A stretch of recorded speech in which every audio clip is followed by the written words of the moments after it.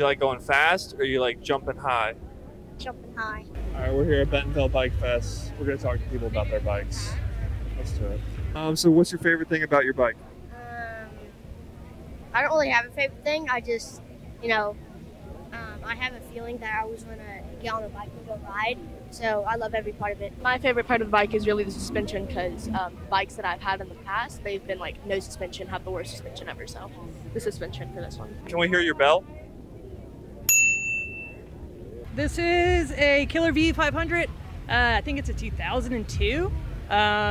Double pawl brakes, Surly handlebars, built it up to be a commuter. How long have you been riding this kind of bike? Maybe like 2 years. 2 years. You're like a veteran. You've been doing this a long time. Yeah. Are you a rack or tailgate pad person?